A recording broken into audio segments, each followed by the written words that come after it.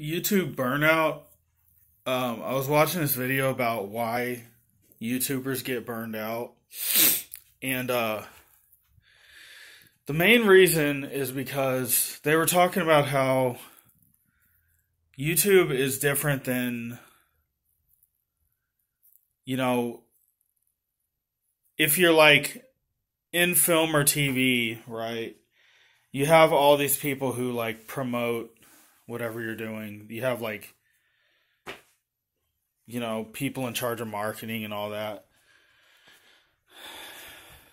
And when you're a YouTuber or a social media or anyone who does stuff like that online, you have to do it all yourself unless you're in a position to pay people to do it. And I'm realizing that that's been like the main cause for my burnout is because I try to do everything. I try to do everything myself, thumbnails, tags, uploading videos, promoting videos, all that. And you can only do so much yourself. And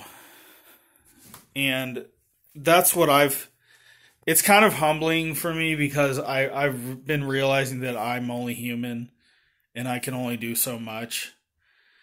So it's important, if you're a YouTuber, to realize you can only do so much, and